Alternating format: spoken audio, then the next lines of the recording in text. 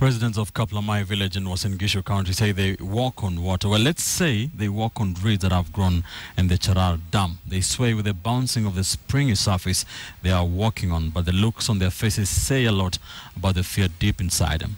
Mercy Kandie has a story. From a distance, the reeds can be seen to have covered more than 2/3 of the Charar Dam in Uasin Gishu County. Only a part of the waters can be seen. But when you look closer, you see how these same reeds are used as a bridge by the residents to get across the dam. Dubbed the bouncing bridge, one that shakes and moves with each step. Anataka roho ile ngumu ya la asubuhi kabisa kama umeinama umeomba, lakini kama umetokea vitu vingine utapita. Cecilia Kemei and Gogo Alfina say though risky, it's the preferred and shortest route for them.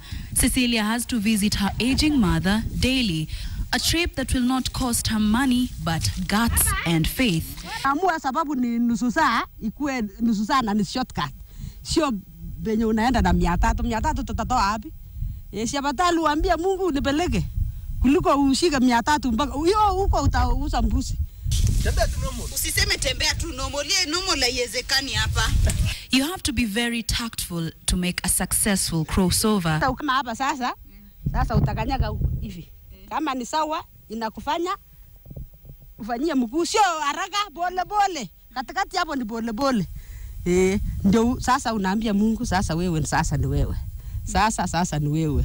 The rainy season, however, brings with it more dangers with the rise of water levels. Iko baridi, iko tutu ile na watu, naita nini hiyo? Sogori. Sina chapo. Hata hapa tumepita na bwana yangu akasema hapana. Kama wewe unapita enda mimi nipite ile. Tukutane mbele. It's a route that changes every day, we are told. One has to be very cautious because the grounds keep shifting. Sababu mimi juzi niliingia mguu ilienda mpaka hapa lakini kanyaga kitu. Mguu ingine imebaki juu lakini ingine ndani. Mpaka hapa. Mzee Cheserek shows us just how deep this part is. Cows graze on the dam. They too know their path. Hata ng'ombe inakula lakini ukikuta ng'ombe ni yote ni sawa. Usipokuta sasa. Our crew learned the hard way as every misstep led to a sunken foot. It's a path for those who over time learn the tricks and tact to getting to the other side in one piece.